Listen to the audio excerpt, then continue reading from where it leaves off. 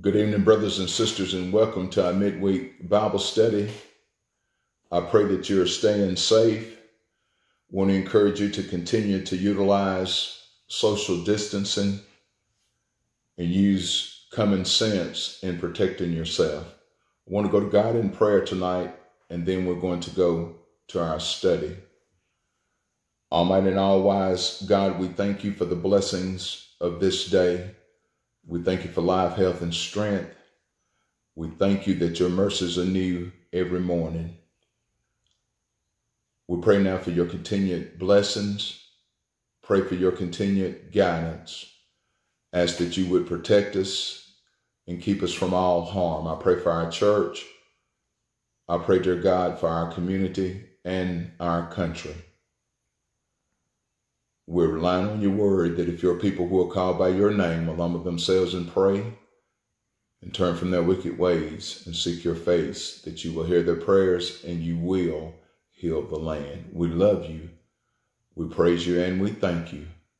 In Jesus' name, amen. Tonight, brothers and sisters, I want to talk about always pray. Always pray. I believe that part of what this crisis is doing is getting us to a place in our lives where we practice prayer on an ongoing basis. Two passages of scripture that came to mind as I thought about it. The first is found in the book of Ephesians chapter 6, verse 18. And Paul says, praying always with all prayer and supplications in the Spirit, and watching thereunto with all perseverance and supplication for all saints. Ephesians 6:18. 1 Thessalonians 5:17, Paul says, pray without ceasing. And many of us are reminded of the words of Jesus in the Gospel of St. Luke, chapter 18, verse 1, where he speaks a parable to his disciples and said that men are to always pray and not faint. As a matter of fact, Jesus himself demonstrates for us that prayer is an important part of our life. As a matter of fact, I believe that prayer is one of the most powerful weapons that a believer has. Yet it is used less than anything in our lives. Jesus sets an example. And in the book of Luke focuses on the prayer life of Jesus more than any of the other gospel writers. Luke records that Jesus prayed after his baptism in Luke 3:21. Jesus prayed after healing a leper in Luke 5:16. He prayed all night before choosing the disciples, Luke 6:12 through 16.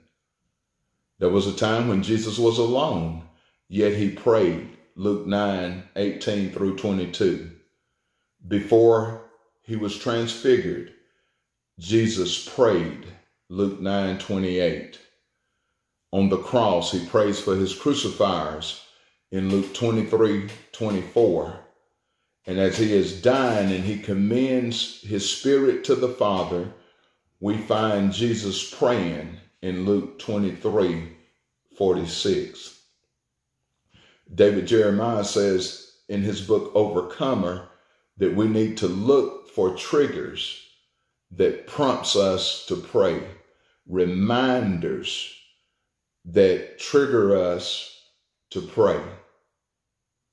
We ought to pray on all occasions, whether we're driving down the street, standing in the line at a store, or even doing our chores. Pray on all occasions. The Bible says that we are to pray when we are thankful. 2 Corinthians 1:11. When we need to confess our sins, we should pray. James 5:16. James 5:14 tells us that when we are sick, we are to pray and call for others to pray for us. And certainly we are to pray when we are tempted. Matthew 26:41. So we are to pray on all occasions. We also should pray in all places. When Jesus was alone, I'd already noted, and again, Mark notes in Mark 1:35 that Jesus was in a solitary place, yet he prayed. On the mountain, Matthew 14:23, Jesus prayed. We find Peter in Acts chapter 10, verse 9, praying on a housetop. We find Lydia and other believers praying at the riverside in Acts 16:13. And last week we shared that we as believers are to pray by entering into our secret closet. And God, who sees in secret, will reward us openly. Pray on all occasions. Pray in all places. Pray at all times. We find Jesus in Mark 1:35 again praying before daylight. We find believers in Acts 16 praying on the Sabbath.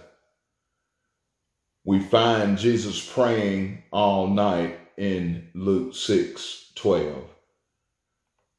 So at all times and in all places, we ought to pray.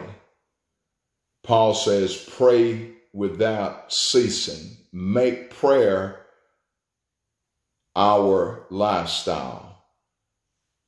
And brothers and sisters, we ought to pray for all things. Matthew 24:20 encourages us to pray for safety. Mark 11:25 to pray for forgiveness. In Luke 11:3, there's a prayer for food. In 3 John verse 2, a prayer for health and prosperity. We're living in praying times, personal prayer and corporate prayer. And although we're not meeting in the building, I want to ask us as a church family to begin this coming Thursday and at 7 p.m.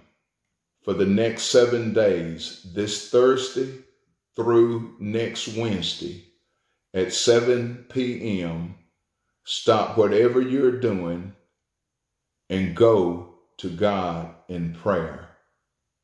We're taught in the book of James that the prayer of the righteous will produce results. Brothers and sisters, it's praying time. Let us pray, and let us always pray. 7 days at 7 p.m. beginning Thursday. May God bless you and may God keep you is my prayer.